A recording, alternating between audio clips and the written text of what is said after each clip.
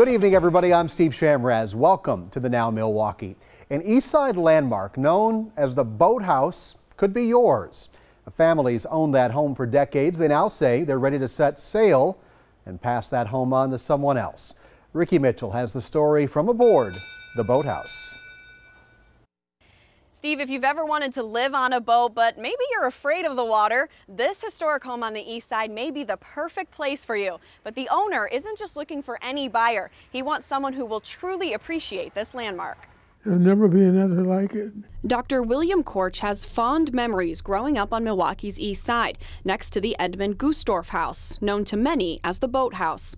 In 1985, when the house went up for sale, Korch says he worried someone would tear it down. So I had to buy it to keep this from happening. But his wife didn't want to live there. Plus, they had 6 kids, and the house clocks in at just 550 square feet. From the deck, you can see Dr. Korch and his wife had the home across the street, his dear Florence.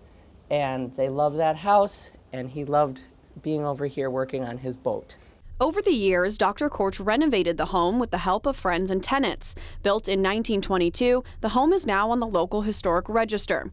But Korch is 90 years old and says it's time to pull up anchor. Because I'm coming to the end of my life. It was a great place to grow up in.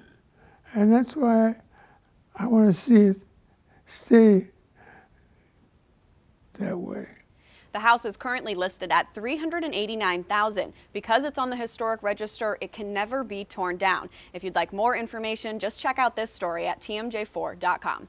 Reporting on the east side, Ricky Mitchell for the Now Milwaukee. That house is a gem.